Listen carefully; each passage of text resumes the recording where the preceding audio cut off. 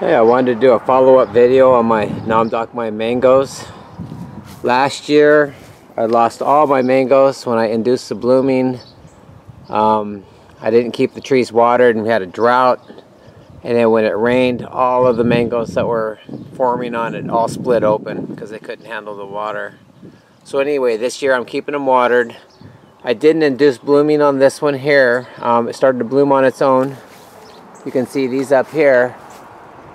How big they are. I mean, it must have bloomed a couple months ago, a month or two ago. And it's only in this one little spot here, and then actually there's one other spot on the other side, but you can't see it because the mangoes are hanging down on the inside, but it's up in this little low spot up in here. They're hanging down. But then, after it started to bloom, all this other growth all around here, you can see around that low spot there, is all brand new vegetative growth. And then on this one, as you can see, this thing has a bunch of new vegetative growth coming out on it. And I had one little spot on this side where I had one little bloom and the mango started forming. Let's see, right there. You know, and that was like a month or two ago or something.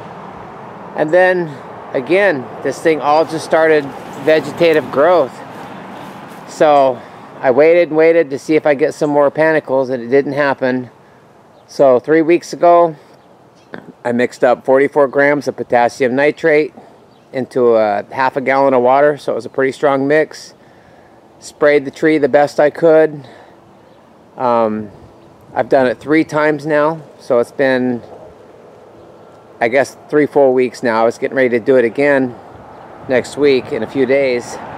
But then I came down here this morning, and lo and behold, right up in here, I got some panicles coming out. And let's see, you can see some more down in here. Right up in here. These are all brand new panicles down in here. So this, I am absolutely convinced that this is all from spraying the potassium nitrate. See, there's more here.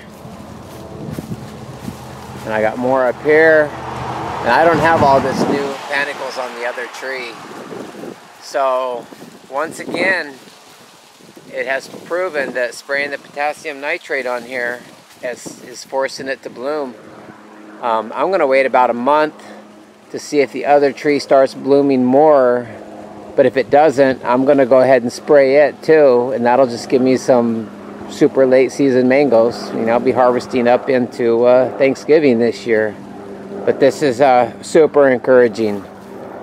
Again, I boil like a cup of water in the microwave, get it boiling. I dump in the 44 grams, stir it up and let it dissolve.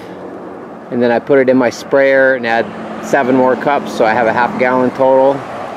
And then I spray the tree the best I can, a light mist. You know, I don't want it dripping on the ground because I don't want all that nitrate into the soil. But yeah, it's working. Give it a try.